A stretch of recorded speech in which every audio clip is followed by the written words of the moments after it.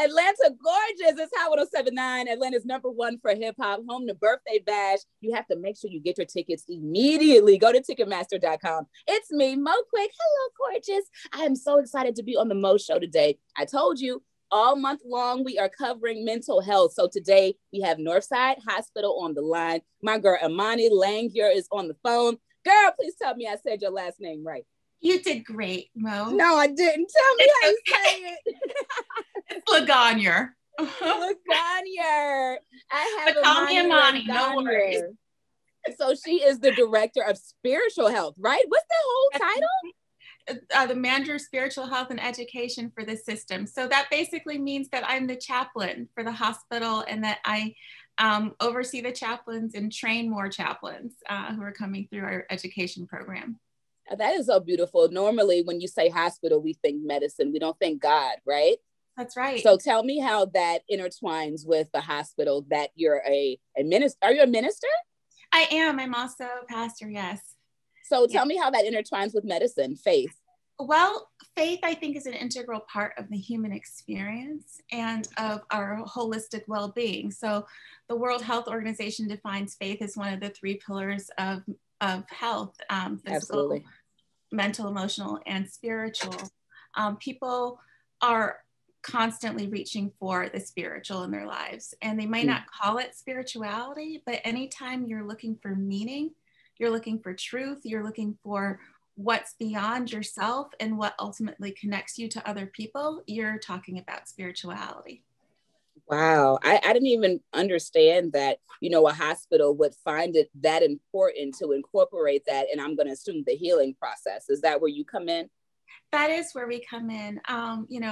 Where we meet patients usually is at a time of critical need. So when they're experiencing some form of emotional distress, which many people are during this pandemic, and in all times during the hospital experience, and often at the end of life. So when they're really trying to come together in themselves and with their families to figure out what their life meant, what comes next, and what's most important to them. Absolutely, because it's not like you just have to see the patient. The patient has all those loved ones that care about them, that are suffering right along with them. I'm sure it's been an influx for you with this pandemic. Am I right? That's right. Our teams have really been working hard to try to meet the needs of not just our patients and families, but also our staff and many people. I didn't think about that. Working on the front line. Because you guys are people too. You're helping us, but you need help too. Oh my goodness. So your staff, incredible things happen. How's your staff been in this pandemic, having to deal with so many different new patients that you wouldn't normally see, and they have homes and families? That's right. They have needed to use their spiritual disciplines and resources now more than ever. They've been incredibly resilient. I couldn't be more proud of my team. And they've been compassionate. One of the things that happens in burnout is that it's hard to even access your feelings anymore. And so they managed to maintain their loving, kind, listening, leaning in presence with people. And I am just very grateful for the people that I work with. It's an honor to serve alongside them. Girl, and I'm blown away because you said a mouthful there. When I am dealing with my own stress, if I have even someone breathe on me, I'm like, I can't deal with that right now. I'm in my own stuff. So imagine them still being compassionate to their own patients. Oh my gosh. So as it requires self-compassion though, Mo. Like, you're right. I think one thing that women don't do well is say no. We're at our limit, Yeah. And so for you to say no is actually a sign of health sometimes. Really? Absolutely, 100%. Because it allows you to say yes to the support you need on the other side of that. It's a signal. Okay, I'm at a limit. I need to set a boundary. And now I can figure out what I really need to receive. So that's a good thing, not a bad thing.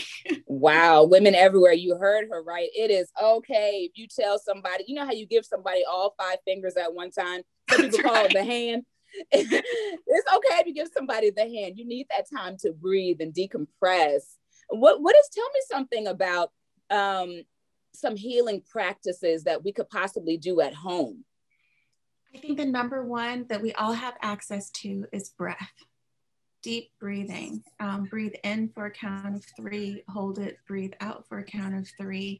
Look online, there are tons of different breathing exercises that you can do that will actually reset your sympathetic nervous system. They'll calm you down. They'll make it easier for you to sleep. Sleep hygiene is really hard for women, for everybody, but certainly especially for women. To get enough sleep is huge. Go outside and take a walk when you can. Reconnect with nature. Notice something beautiful. Do something that's a little bit out of your routine. Just walking a different way around the block will actually increase your happiness. Are you serious? Yeah, changing your routine is one of the biggest indicators for happiness. Now I want to switch that. Can you give me like your 3 top favorite things to boost your happiness? To boost your happiness, spending time with people you love, laughing. For me, eating well. You know, I've learned to cook some new things this year. Girl, you had to. yeah, and changing it up, straight up, changing it up. Just do something a little bit different, you know, learn a different dance move, paint something, play with your kids, learn one of their games. Just do something that's out of your comfort zone, because it retrains your mind to look for another kind of excitement, and that can lift your spirits too. Wow. And that's what we've been having a huge issue with in this pandemic. Spirits have been at an all-time low. Morale around a house, you would think you only talk about morale at a job, but people are not feeling each other when they used to be so in love with the other person. I guess because is there a particular name to call what we've all been going through, or is it just something that we're dealing with? Yeah, I'm not a mental health professional, so that I can't really say it's depression, but it's depression. I think, are collectively depressed. Yeah, I can agree with that. We're sad, and I think from a spiritual perspective, what I would call it is despair. People are afraid that things can't get better and can't change. And when we start to lose hope, we lose our grip on connection with other people. If we stop hoping our partners can improve our lives, for example, to go to what you're saying, we'll stop losing hope in our relationships. And so to regain hope, to find gratitude is medicine. Try to be grateful for the little things that the people around you do well or do right. Try to forgive yourself for the little things that you do wrong. Being kinder to yourself can start to release some of that tension that we feel and some of that heaviness that's coming down that's causing this collective despair. And I'll add, you know, justice also helps. Some of these things are things that we can't control. We can't control women being pushed out of the workforce more, but we can say as women, we're going to rally and we're going to put ourselves as important as the men in our lives and say we need to continue to have upward mobility in our jobs.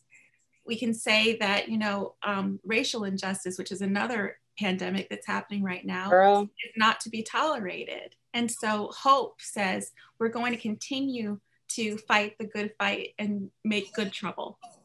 Oh, good trouble. I was just on Instagram going back and forth with someone about the good trouble because that is also something that we are dealing with as Black women. We're Black and we're women. Child, we got all this weight on our shoulder right now. Yes, we do. Yes, we do. And for us to say to each other, you know what? I don't feel like Superwoman today. I'm vulnerable to this too. This is really hard. Let's talk about it. Northside has a hashtag talk about it right now. And it's for that reason. Women need to stop just telling each other we're fine and start saying, this is the truth about where I'm going. What resource do you have? What are you doing, girl? What's helping you? And let's do this together so we feel less isolated. When you feel less isolated, you feel less depressed. Oh my goodness. Amani, you just said a mouthful, girl. Absolutely. Ladies, it does us no favor to be quiet. It does us no justice to hold it in and keep it in. You got to let it out. And if we need to let it out to a professional, do you have any resources? Absolutely. You can go to www.northside.com, reach out to our behavioral health services. We have a wonderful team there. that can help you and can direct you to other services if we're not right for you. Northside is, you know, in partnership with all kinds of community partners that are happy to help people to lift up where we're all feeling down. And again, you know, hashtag Talk About It is a great place to go to be in community with other women and share those resources with each other. Oh, Imani, you have been awesome today. Just the tone of your voice, girl. I'm like this. I'm just smiling. You're just so calm. It really does bring a different vibe. And I really love that. And I appreciate you so much for being here with us today. Well, thank you for your time. This is my third radio interview ever. So I'm just really grateful to. Hey, you did great, girl. Say happy things about Northside.